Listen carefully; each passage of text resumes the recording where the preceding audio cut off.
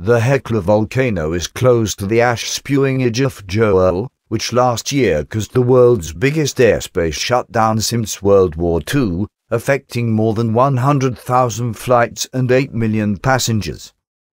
Experts have said measurements of Hekla, dubbed "Gateway to Hell" by locals, indicate magma movement.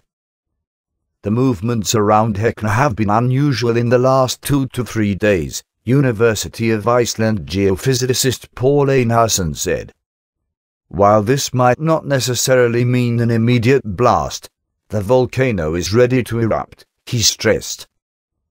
The mountain has been slowly expanding in the last few years because of magma build-up, he explained.